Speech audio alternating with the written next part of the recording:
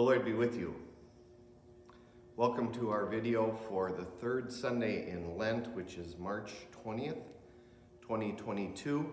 This is Zion Lutheran Church in Pine City, Minnesota. I'm Pastor Glenn Kleppe.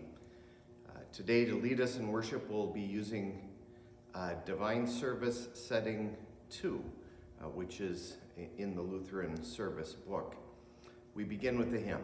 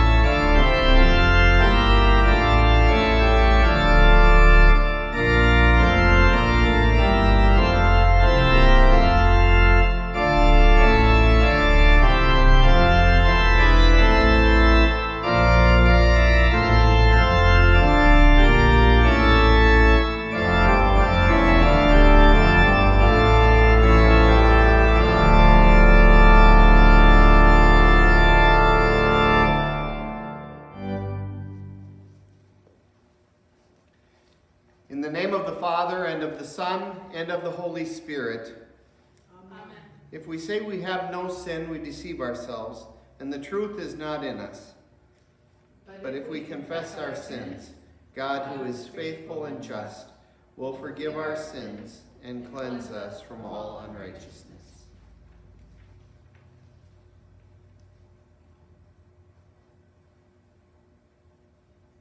Let us then confess our sins to God our Father.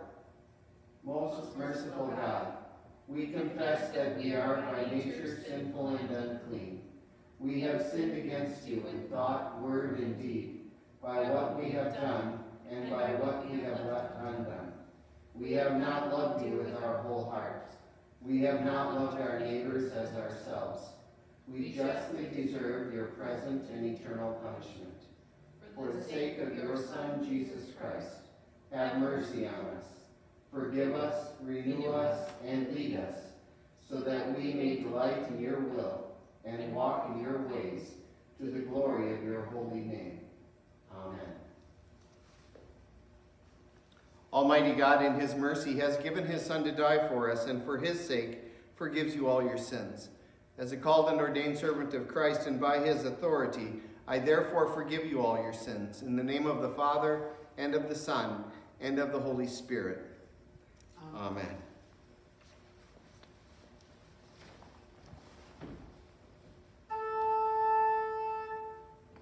In peace, let us pray to the Lord.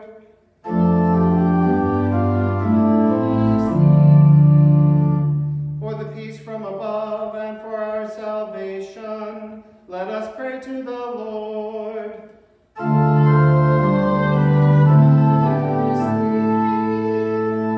For the peace of the whole world, for the well-being of the Church of God, and for the unity of all, let us pray to the Lord.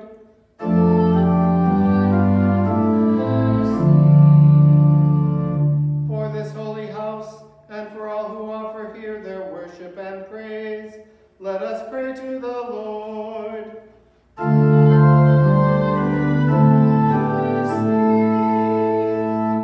Help, save, comfort, and defend us, gracious Lord.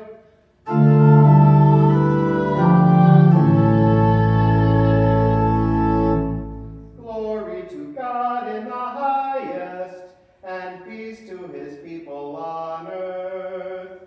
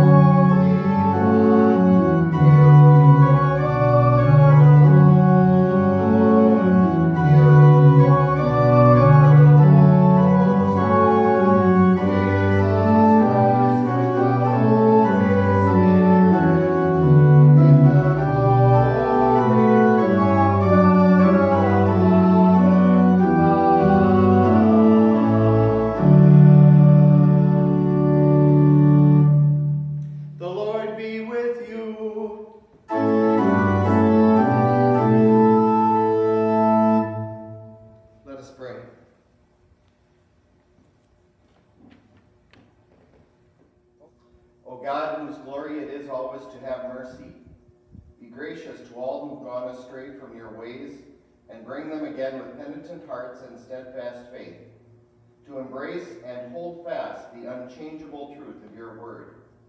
Through Jesus Christ, your Son, our Lord, who lives and reigns with you and the Holy Spirit, one God, now and forever. Amen.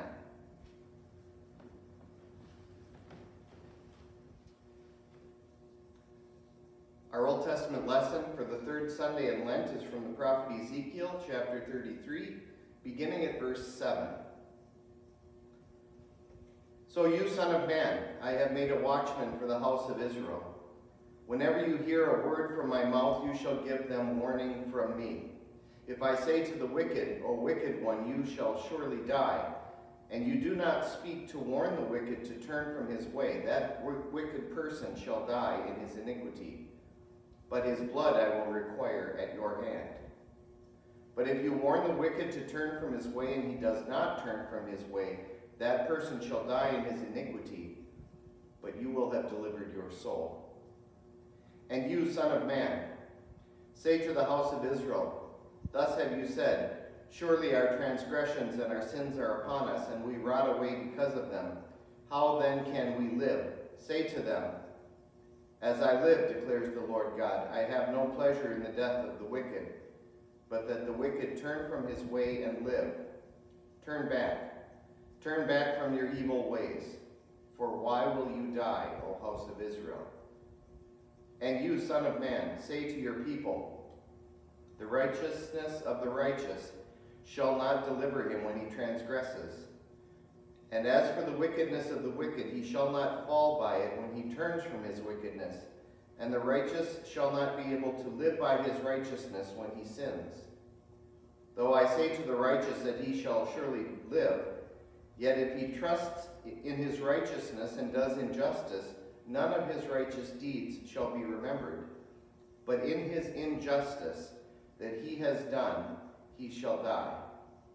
Again, though I say to the wicked, you shall surely die, yet if he turns from his sin and does what is just and right, if the wicked restores the pledge, gives back what he has taken in robbery, and walks in the statutes of life, not doing injustice, he shall surely live, he shall not die. None of the sins that he has committed shall be remembered against him. He has done what is just and right, he shall surely live. Let your people say, the way of the Lord is not just, when it is your own way that is not just. When the righteous turn from his righteousness and does injustice, he shall die from it. And when the wicked turns from his wickedness and does what is just and right, he shall live by this. Yet you say the way of the Lord is not just. O house of Israel, I will judge each of you according to his ways. This is the word of the Lord. Thanks be to God. Psalm 85. Lord, you were favorable to your land. You restored the fortunes of Jacob. You forgave the iniquity of your people. You covered all their sin. You withdrew all your wrath. You turned from your hot anger. Restore us again, O God of our salvation, and put away your indignation toward us. Will you be angry with us forever? Will you prolong your anger to all generations? Will you not revive us again, that your people may rejoice in you? Show us your steadfast love, O Lord, and grant us your salvation. Let me hear what God the Lord will speak, for he will speak peace to his people, to his saints. But let them not turn back to folly. Surely his salvation is near to those who fear him, that glory may dwell in our land. Steadfast love and faithfulness meet. Righteousness and peace kiss each other. Faithfulness springs up from the ground, and righteousness looks down from the sky. Yes, the Lord will give what is good, and our land will yield its increase. Righteousness will go before him and make his footsteps a way. Our epistle lesson from 1 Corinthians chapter 10, beginning with the first verse. For I do not want you to be unaware, brothers, that our fathers were all under the cloud and all passed through the sea, and all were baptized into Moses in the cloud and in the sea, and all ate the same spiritual food, and all drank the same spiritual drink. For they drank from the spiritual rock that followed them, and the rock was Christ. Nevertheless, with most of them God was not pleased, for they were overthrown in the wilderness. Now these things took place as examples for us, that we might not desire evil as they did. Do not be idolaters, as some of them were, as it is written, the people sat down to eat and drink and rose up to play. We must not indulge in sexual immorality, as some of them did, and 23,000 fell in a single day. We must not put Christ to the test, as some of them did, and were destroyed by serpents, nor grumble, as some of them did, and were destroyed by the destroyer. Now these things happened to them as an example, but they were written down for our instruction, on whom the end of the ages has come. Therefore let anyone who thinks that he stands take heed, lest he fall. No temptation has overtaken you that is not common to man. God is faithful, and he will not let you be tempted beyond your ability. But with the temptation, he will also provide a way of escape, that you may be able to endure it. This is the word of the Lord. Thanks be to God. Christ.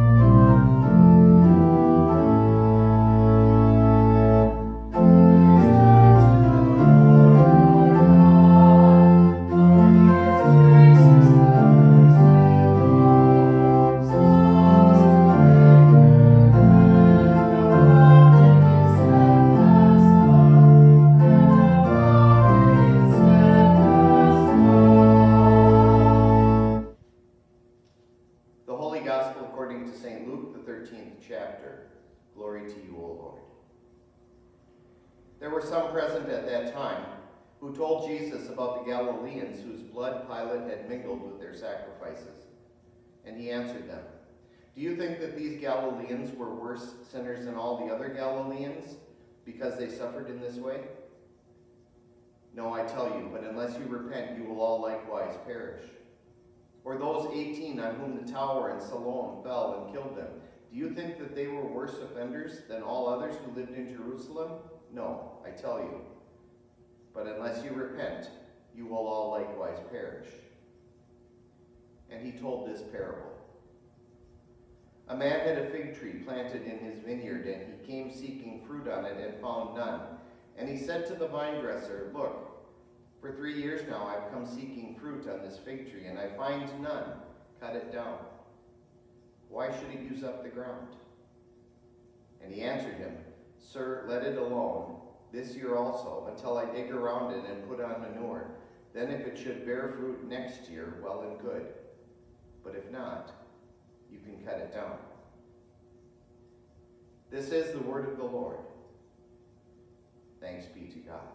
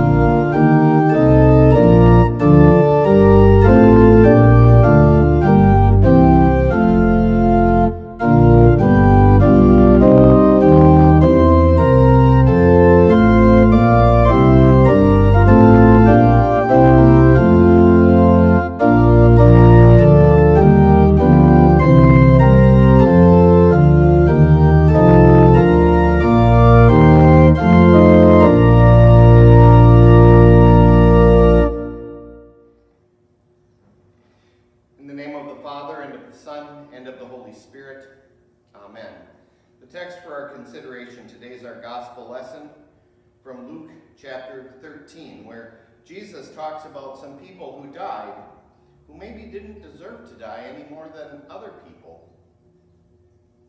they died anyway. Then he tells a parable about a fruit tree with no fruit. This is our text. In 1981, the Rabbi Harold Kushner wrote a book titled When Bad Things Happen to Good People. The book is about the problem of suffering in the world. Rabbi Kushner's son died at a young age of a rare disease. He wrote the book to help grieving people. He thought that his son was a good person, didn't deserve to get the disease nor die from it. In the book, Kushner concludes that basically God does his best, but is unable to protect from everything. When you're having trouble in your life, he will help you as much as he can, but that's the best he can do. That conclusion doesn't seem very comforting. How do we know what God can and can't do? And if God can't do some things, is he really God? If God isn't all-powerful, he's only different than us by a matter of degrees. He can do some things, he can't do others. The comforting thing is, the Bible tells us that's not true. God is all-powerful. His word is quite clear about that. But knowing that God is omnipotent doesn't help much. He can stop suffering, but often he doesn't. There's still suffering. People suffer sickness and pain and loss, and very often God lets them. Our knowledge of God's power doesn't always bring us comfort. Sometimes it brings us frustration. I know that God can do anything, but sometimes he doesn't do what I want him to. What about when bad things happen to good people? Jesus addresses this situation in our gospel lesson this morning. In the gospel, Jesus is talking to a group of people who are thinking about two situations which Jesus seems to be familiar with. The first is the slaughter of some Galileans by corrupt government while they were making sacrifices to God. Certainly that was a tragedy. The second was a disaster when a tower in the Siloam area of Jerusalem fell and killed 18 people. That was also a circumstance that would cause tremendous grief and sadness. The people brought these situations to Jesus. They wanted to make sure he knew about these disasters, but mostly they wanted answers. How could God let this happen? Were these people who died worse than other people? Did they deserve what they got? Jesus hears their concerns, and he offers an answer. But then again, he doesn't. Jesus answers, but he doesn't give the answer they expect, or maybe that they want. Jesus said that it wasn't because they were terrible people. That's what we would expect. I think that's even what we would want.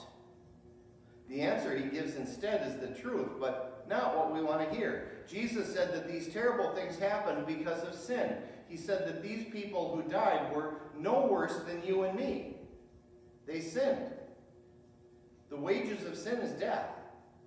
We have sinned, and that's what we deserve as well. It's because of sin. Rabbi Harold Kushner didn't want to think that his son suffered because of sin. He was a good person. Why would something bad happen to him? Jesus would say, yes, he did sin. And the result of sin is suffering, is death. Jesus would say that about any of us. We all suffer because of sin. But it's a little more complicated than that. I would say that suffering for sin comes to us in three different ways.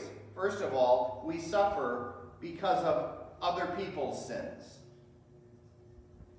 You know that to be true. If someone steals from you, they sin, but you suffer.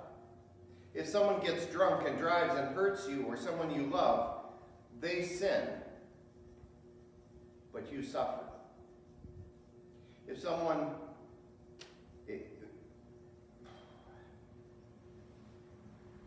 We regularly suffer because of the sins of others. Often we are hurt by the sins of people we love, and also they love us. Often they do not intend that we suffer, but sin causes suffering, and sometimes our difficulties are caused by the sins of someone else. But of course, sometimes we suffer because of our own specific sins. If you tell rumors and you like to talk behind people's backs, and then you find yourself isolated and without friends, you're suffering because of your own sin. If you practice poor stewardship and find yourself in financial difficulty, you suffer because of your own sin. Sometimes we think God is punishing us, but in fact, we are simply facing the consequences of our actions. Sin causes suffering. And finally, much of the suffering in the world isn't because of any specific sin, but simply because there's sin in the world. When Adam sinned, God cursed the earth. Everyone and everything fell into sin, fell away from God. So the world is not very good like God created it. Hurricanes and tornadoes and earthquakes and other natural disasters interrupt our lives, and they cause tremendous amounts of pain, which isn't the result of any particular sins. Accidents happen, and kids die from rare diseases without regard to who's better than whom.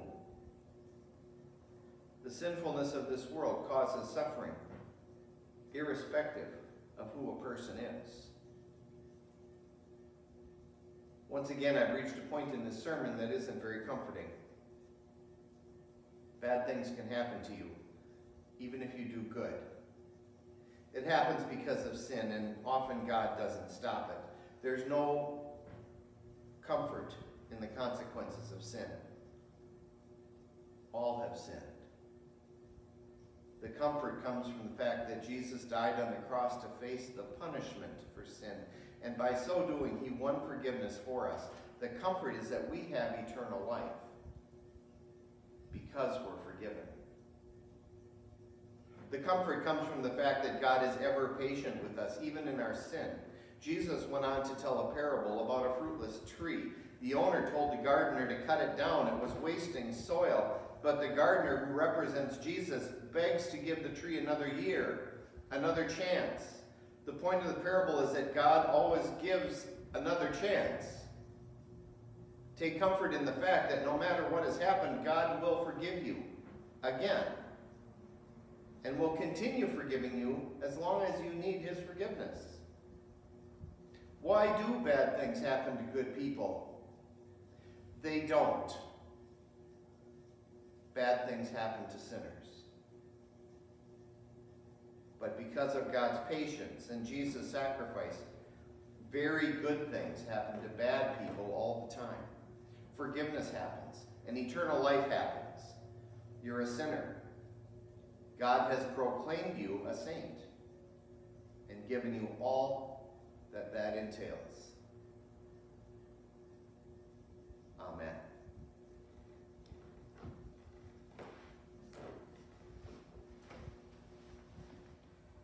I believe in one God, the Father Almighty, maker of heaven and earth, and of all things visible and invisible, and in one Lord Jesus Christ, the only begotten Son of God, begotten of his Father before all worlds, God of God, light of light, very God of very God, begotten, not made, being of one substance with the Father, by whom all things were made, who for us men and for our salvation came down from heaven, and was incarnate by the Holy Spirit of the Virgin Mary, and was made man, and was crucified also for us under Pontius Pilate.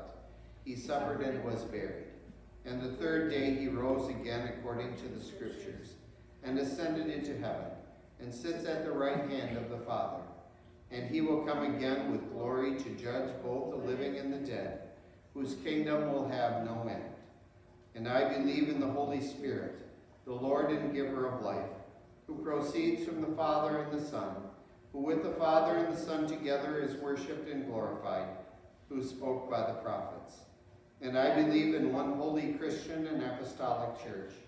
I acknowledge one baptism for the remission of sins, and I look for the resurrection of the dead and the life of the world to come. Amen.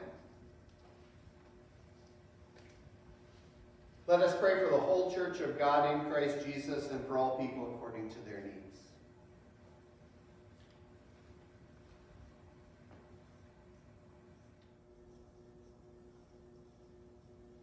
In peace, let us pray to the Lord. Lord, have mercy. For repentance and faith in Christ, that God would guard us from doubt and deliver us, lest we perish, to life and salvation, let us pray to the Lord. Lord, have mercy. For a faithful proclamation of truth, that God would embolden pastors to warn of sin and death, and give all Christians strength to defend that message, that sinners would be turned to life through the proclamation of Christ and his salvation, let us pray to the Lord. Lord, have mercy. For protection against immorality, that God would make our homes havens of chastity and godly instruction, filling marriages with fidelity and love, let us pray to the Lord. Lord, have mercy. For those in authority, that God, who establishes justice by his law, which is for all, would enlighten them to rule justly for true good, let us pray to the Lord. Lord, have mercy. For all who cry to the Lord for mercy in a world where towers fall and sinners work evil, we name them now. That the Lord would deliver and heal them and strengthen their faith, to look to him for help, let us pray to the Lord. Lord, have mercy. For all good works, that we, brought into God's vineyard and appointed to bear fruit, would show forth his love and grace in all that we say and do, let us pray to the Lord. Lord, have mercy. Almighty God, you led your people Israel through the sea and fed them in the wilderness until you delivered them to the promised land. You have also faithfully enlivened your people with Christ by means of word and sacrament. Receive our thanks for your kindness to all the saints who now rest from their labors, and sustain us by your means of grace, until you deliver us also to heaven. Through the same Jesus Christ, your Son, our Lord, who lives and reigns with you and the Holy Spirit, one God forever. Amen. Our Father, who art in heaven, hallowed be thy name. Thy kingdom come. Thy will be done on earth as it is in heaven. Give us this day our daily bread, and forgive us our trespasses, as we forgive those who trespass against us. And lead us not into temptation, but deliver us from evil. For thine is the kingdom, and the power, and the glory, forever and ever. Amen.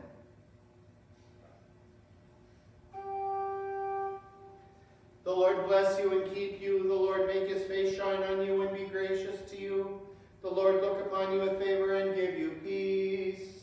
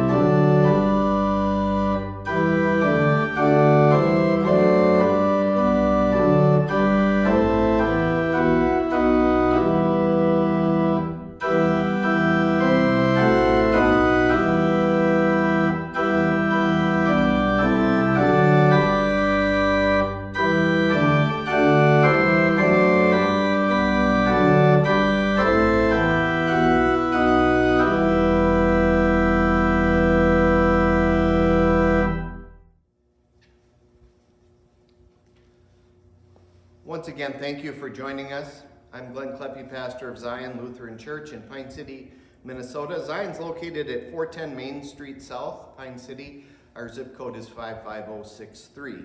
We have a website at zionpinecity.org, and we take email at zionpinecity@gmail.com. We also have a YouTube channel, which is called Glenn Kleppe, where lots of services can be found. We have worship at 9 o'clock Sunday mornings here in our sanctuary. Also, during the season of Lent, now we have Wednesday services at 11 o'clock in the morning and 7 in the evening every Wednesday. Also, Monday, Thursday, and Good Friday, which are coming up in the not too distant future, we have services at 11 in the morning and 7.